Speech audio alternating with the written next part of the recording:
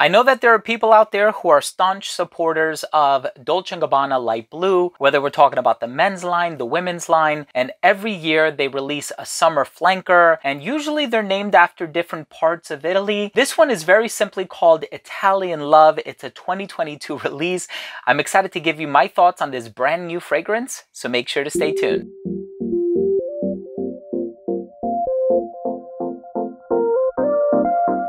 Now, before I begin my fragrance review of Dolce & Gabbana Light Blue Italian Love, and I tell you all about this fragrance, the smell, comparisons, the note breakdown, how it unfolds on my skin, all that good stuff, I do want to start things off by mentioning that if you are a fan of fragrance-related content, please do consider supporting the channel by subscribing to it. Make sure to enable all notifications by clicking on that bell icon, and of course, give this video a thumbs up if you take something of value from today's episode. So here we have the brand new summer limited edition, or at least that's what I was told by my Macy's rep.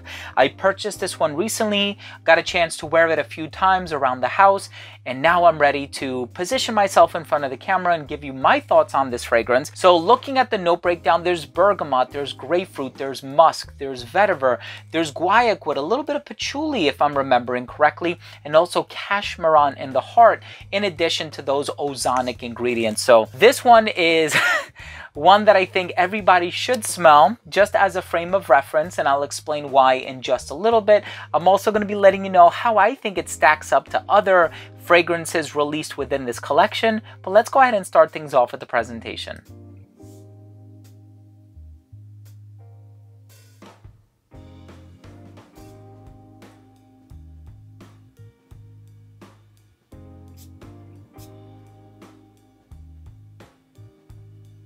Now, the opening of this fragrance, I think, is going to be a little bit polarizing. And that's just because you have to call a spade a spade. I have to tell it like it is.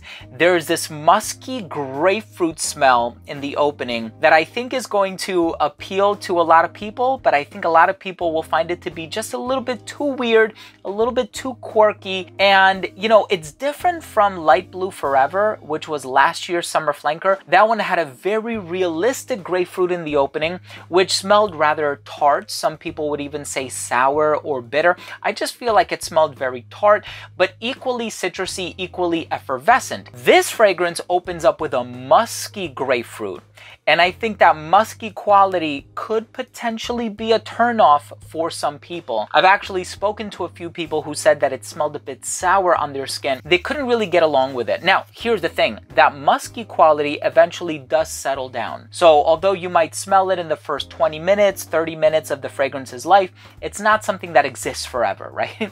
And so this is one where you really got to try it on skin and you got to give it a chance to settle down. Now, here's the thing. I think that there's going to be people who will really enjoy that musky grapefruit vibe that you're going to get in the opening. And in my opinion, it does not give off a vibe of not being clean or anything like that. It's not that kind of a musky ingredient, not musty, right? So it doesn't smell like you're overworked and you're sweating or anything like that. But I think that sour quality from the grapefruit could potentially be a little bit off-putting to some people. Now, it does have ample freshness in here. So the bergamot, the grapefruit, it opens up smelling very uniquely citrusy. And then once you give it a chance to settle down, the violet starts to come through, and the violet, the musk, the vetiver, and some of these other green ingredients just contribute to that clean smell. But the musk can definitely be a little bit overpowering for some people, and that combined with that tart, almost sour quality from the grapefruit is a very interesting combination. Now, I admire Dolce & Gabbana for releasing something that's not just very plain and generic and something that you've smelled before. This is actually quite different. And so I really appreciate the uniqueness and the originality behind this composition. But I do think that in the same vein, this one might not appeal to the same amount of people that Light Blue Intense, for example, would appeal to a lot of people. And so I think that there are some quote-unquote safer options from this brand, especially within this line. For example, that you might not necessarily get from this fragrance, or even Light Blue Forever, which was also kind of like an explosion of grapefruit. But I personally love Light Blue Forever. I love Light Blue Sun, which had a suntan lotion kind of a quality about it. I know some of the summer variations might be a little bit harder to find just because they were released for a very narrow window of time and then they became discontinued, but there have been some released throughout the years that I really enjoyed. This one I actually do enjoy, but with the caveat that I don't think it's going to appeal to everyone. And so again, take what I say with a grain of salt. Ultimately, you will be the judge over how this fragrance smells on you, how it interacts with your skin chemistry, your pH levels, and also how it caters to your personal taste. Some people might really enjoy it. Some people might find it to be a little bit too much on the challenging side of things, with that sort of sour bitterness and that muskiness that comes from the grapefruit and the musk. But the green qualities in here are of the clean variety. There is something ozonic and oceanic about this fragrance without smelling salty. So there's no driftwood, there's no salt accord. If you're looking for something with that, I would definitely check out XX Artisan Teal by John Varvatos. That one actually goes in the salty direction.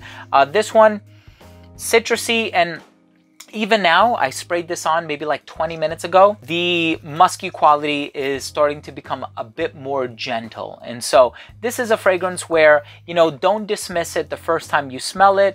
Some people might really enjoy that quirky quality about it. If you're looking for a fresher grapefruit fragrance, I would recommend Afternoon Swim by Louis Vuitton, Tiger by Bulgari, The Key by Navitus Parfum.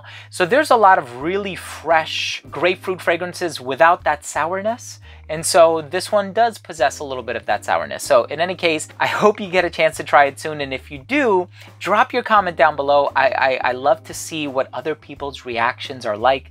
So thank you for watching. Let's go ahead and finish things off with my overall assessment. So first up, in terms of the uniqueness and the overall smell, I love that quirkiness that is coming from that musky grapefruit. Although I will admit yet again that I don't think it's going to appeal to everyone. If Light Blue Forever wasn't your thing, there's a very strong chance that you're not going to be a fan of this one either. So I kind of like the direction they're going in, you know, the direction of uniqueness and originality, but I think that there are some compromises to be made along the way in terms of the volume of people that will take interest in the product. But you know what? I love what Dolce Gabbana is doing. Keep up the great work, and I'm enjoying this one. I'll probably make it my scent of the day today. Longevity on this fragrance is about 6 to 7 hours. Projection is great for the first hour to hour and a half of application. In terms of the versatility, summertime, you know, spring, summer, definitely casual, and I can see this one being enjoyed by both men and women, despite the fact that there's also a women's version, which I think is quite good. Also gives off a little bit of that clean, fresh grapefruit violet quality. I'll probably review this one at a future date on my channel, but very versatile. I just think it's great for the hotter weather, and it will probably appeal to somebody who's a little bit older because of that musky component, and somebody who's younger because of the citrusy component. Generally speaking, Dolce & Gabbana, in terms of its signature standard line of perfumes, does make some very accessible fragrances that are appealing to a younger crowd, and I don't think this is an exception. I don't think K is an exception, right? So they have a lot of fragrances that are very youthful, or appealing to a youthful audience, I should say. Presentation on it, Italian love. There's a bit of ambiguity in the name, but I do enjoy the aesthetic of it with the white hardware and the dark blue bottle. My final verdict is this is not the safest fragrance from Dolce & Gabbana, especially considering the fact that it's a summer flanker. You just expect it to be this overdose of citrus that who wouldn't like it? But that musky and sour quality about it, I think is something really special, albeit not something that's going to appeal to everyone, but I appreciate the uniqueness and the originality, and I hope you have a chance to try it soon. Drop your comment down below if you've tried it. Thank you for watching. Love you all. Thank you for taking the time to watch this review. I can't even express how much it means to me. If you enjoyed the video, subscribe to the channel, hit the bell icon, give it a thumbs up. Love you all.